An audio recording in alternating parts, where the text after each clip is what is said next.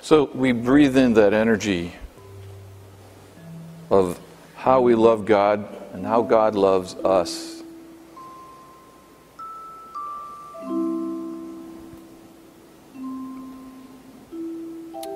In Keep a True Lent, Charles Fillmore, as those of us who have read this powerful work know, generates an affirmation for each day of Lent. Today's affirmation is, "The Spirit of Him that raised up Jesus dwells in me, and I am made perfect." The Spirit of Him that raised up Jesus dwells in me, and I am made perfect. On this Palm Sunday, we become aware of our own journey into Jerusalem, riding a donkey, stepping on palm leaves, listening to the hosannas of the multitude.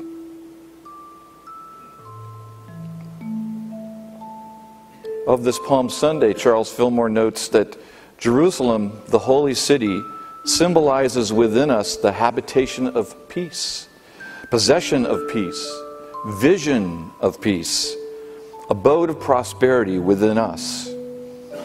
In man, Jerusalem is the abiding consciousness of spiritual peace, which is the result of continuous realizations of spiritual power, tempered with spiritual poise and confidence. Jerusalem symbolizes the great nerve center just back of the heart, and from this point, spirit sends its radiance to all parts of the body. This Jerusalem, the habitation of peace and the abode of prosperity, Mr. Fillmore asserts, is always present deep in our consciousness. The great I am that Jesus inhabited is the great I am that each of us always also lives inside of. Let us open our awareness of this beautiful truth right now by moving our attention, as Mr. Fillmore invites us, to the great nerve center just back of the heart. So I invite us to move our attention to that great energy just behind the heart, beating in our chests.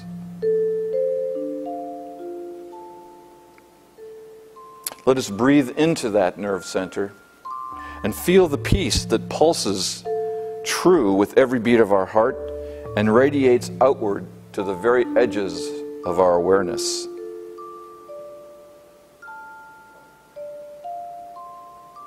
And as we feel that energy, we affirm, "The Spirit of Him that raised up Jesus dwells in me, and I am made perfect."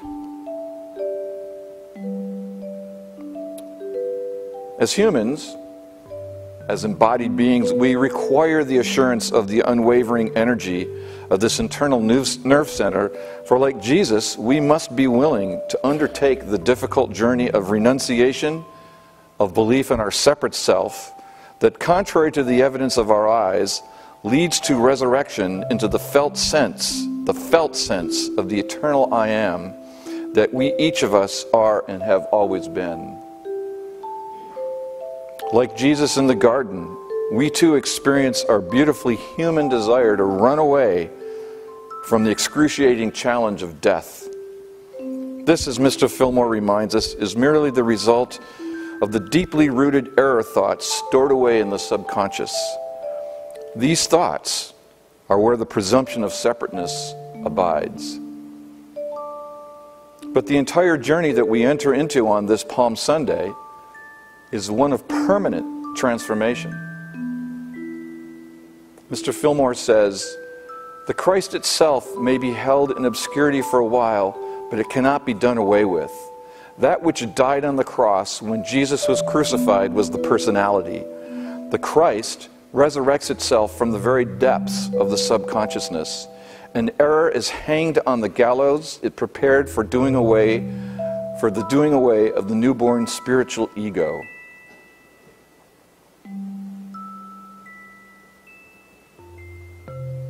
We have nothing to fear in the darkness of death, in the darkness of the depth, in the darkness of the nerve center beating behind our hearts.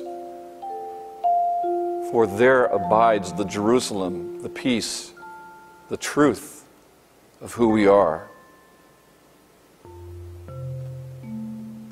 So keeping our attention on this nerve center, let us take into the silence the truth of the great promise of the Easter season. The Spirit of Him that raised up Jesus dwells in me, and I am made perfect.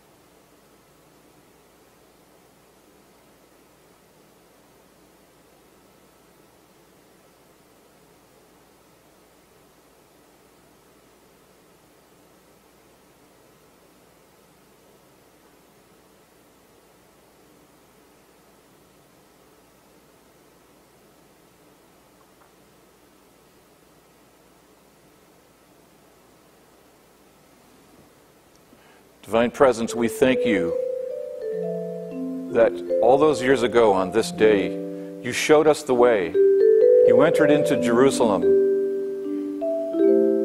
You listened to the hosannas of the multitude. You went through the doubt and fear in the garden. You accepted the will of God for yourself. You subjected yourself to crucifixion and death. You were willing to dwell in the darkness, where the human part of you knew nothing, had no idea what to do. You surrendered yourself to the great I Am. All of this to show us how to resurrect into the truth of who we are, who we always were, and always will be. Thank you, God, for showing us the way. Amen.